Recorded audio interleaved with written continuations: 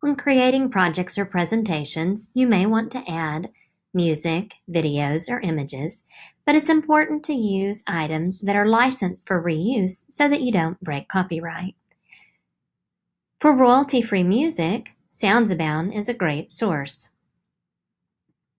Open Soundzabound, log in with the username Midlothian and the password of Midlothian.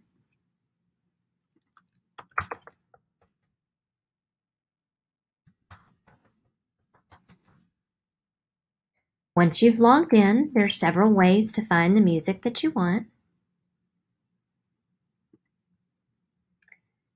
You can search by category.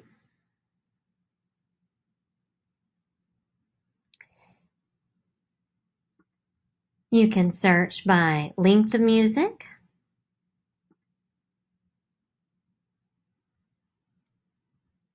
You can play the music to see if you like it, and when you're ready, download and you'll have it available to use in your presentation.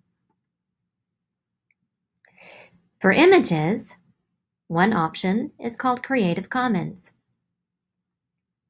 Creative Commons is a website, no login required, and it allows users to find images, videos, and audio that are available free of charge and with a license that allows you to reuse in your presentations. So for instance, maybe I need a picture of a dog for my presentation.